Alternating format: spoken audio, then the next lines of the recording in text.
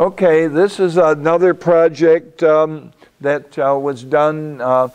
This is powering an entire village with $25,000 from Ingenieros Sin Fronteras, the Spanish chapter of Engineers Without Borders.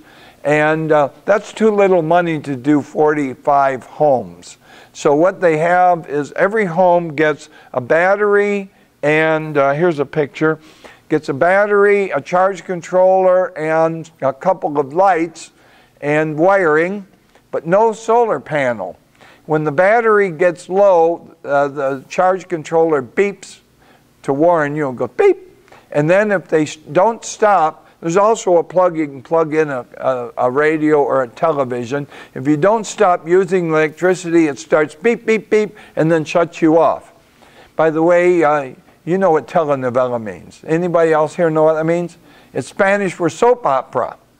The Phoenix engineers measure battery capacity in novela horas. How many hours of soap operas per night your system will support. And so anyway, it shuts you off. I mean, just as she's telling them she's pregnant, you know. But they can bring the batteries, they put it on the system, and in one day, by the evening, they can take it back completely charged. And they also charge the people 10 cordobas per battery, which is about 50 cents. A cordoba is worth a nickel right at the moment. So this is a design that, and by the way, the group of Phoenix built everything, the structure and everything. That is one of our engineers. Beautiful job he did there. That's the biggest photovoltaic system in the country. Those panels are not built by the group of Phoenix. Those are Sharp panels made in Memphis, Tennessee. The Sharp is a Japanese company, largest manufacturer of photovoltaic panels in the world.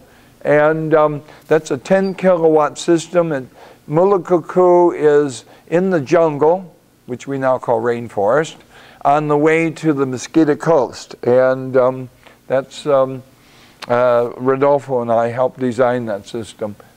There is SUNY Solar. This is another part of the Grupo Phoenix.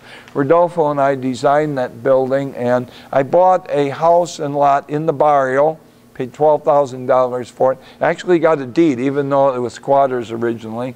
And we built that whole structure, and it is the headquarters. This is the group that got the contract to do the 924 schools. They did it 2.5 months. They had 8 teams all together. They have 6 of them were doing the school project while 2 others were doing other projects at the same time. Some of the teams were installing 3 systems a day. And now, then towards the end, they got to the harder to do systems like, that's a real SUV. The diesel engine, manual transmission, manual window cranks and everything, because I have pictures of that and another one of them driving through the Rio Coco with the water right up to the hood. Remember, diesel engines are run underwater because they have no electric parts. However, it's real hard on the starter. That's why you have to have manual transmission. So when you get to where you're going, you can push start it to get home. And also, that's why you have manual door locks and window cranks, because the toys I see here, one trip like that, and if you have your windows rolled up and your doors locked, you'll never get out because nothing works. You know, your windows will never work again. So anyway, that's part of the work. Water pumping. This is a big water pump system. This is a 280 volt system, and it's a 3 horsepower submerged well pump, and it pumps hundreds of gallons of water per minute. You know, maybe 1,000 liters per minute, and it fills 2 great big reservoirs. And when they're full, the switches turn off the pump, and all the electricity is used to charge batteries in the village. So you get dual use out of the system. Again, this was done by the group of Phoenix with money from a group called Green Empowerment out of Seattle.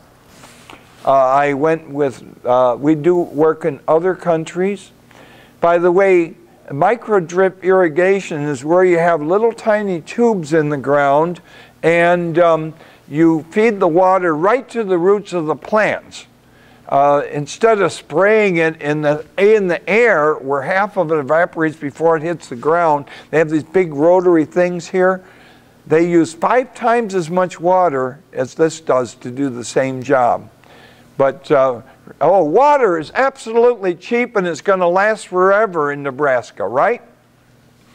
I mean, the wells are already dropping here.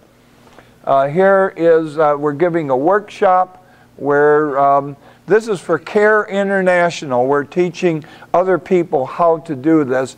And that's Carolina Barreto. She was a Nicaraguan campesina who was my student at the university. And she's now at the UMass Lowell, the University of Massachusetts at Lowell, getting her PhD on a complete Fulbright scholarship. Yes? Which one is she? Oh, she's the one with the hat. The other one's my sister, Kat, who is an environmental scientist who came down for this workshop. So we're teaching all these people from CARE, the heads of CARE. In fact, the head of CARE Peru was there learning how to do this, as well as Argentina, Brazil, Chile, I think Ecuador, Costa Rica, Honduras, and Belize. We had a whole large group of people taking the workshop.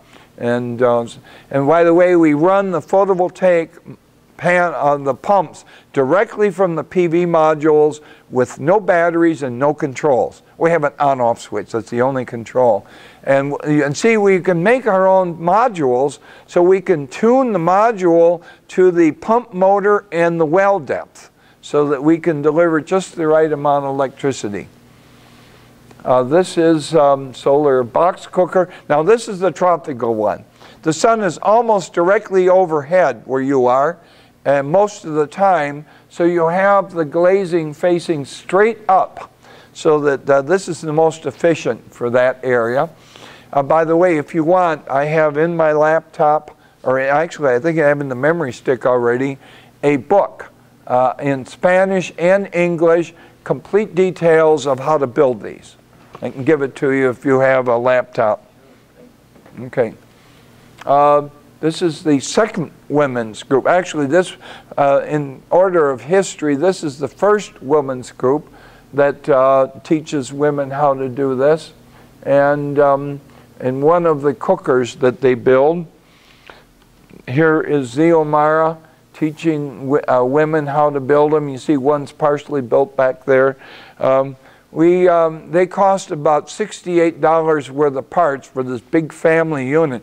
And those things will get hot enough to bake bread. They go up to 350 degrees Fahrenheit.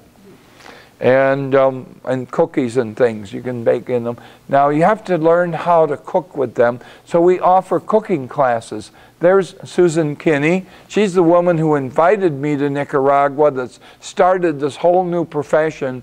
I am a scientist yet. I still give scientific papers and I study things. But in 1959, I started this whole new profession. I had to learn Spanish. I didn't know any Spanish or anything. And so I'm now 70, and I am the busiest I've ever been in my life.